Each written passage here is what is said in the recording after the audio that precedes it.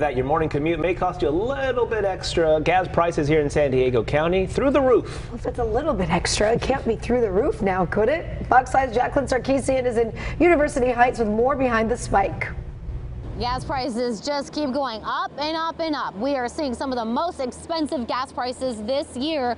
And we've been at different locations all around the county checking on those gas prices at various gas stations. And at this Arco in University Heights, a gallon of regular gas is $4.09, which is 70 cents cheaper than a Chevron gas station for the same type of gas located in Mission Valley. According to AAA, the reason why prices continue to be an all-time high is the refinery problems related to the earthquake that struck in Carson last month. High gas prices isn't something we typically see around this time of year. Usually prices decline because of decreased demand following the end of the summer vacation driving season. Today, the average price rose 0.6 cents to just under $4.38 for a gallon of gas. This comes one day after prices already increased 0.8 cents. The average price has risen more than $1 since the start of this year because of higher oil prices and increased demand following the end of COVID-related restrictions.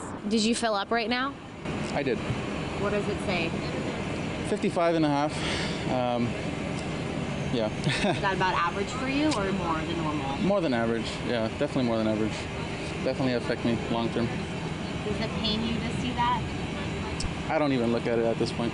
The last time San Diego saw such a record in terms of gas prices was back in 2012, where an average gallon of gas was $4.73. Experts are saying that massive oil spill off the coast of Orange County is not affecting the prices. Reporting from University Heights, Jacqueline Sarkeesian, Fox 5 News.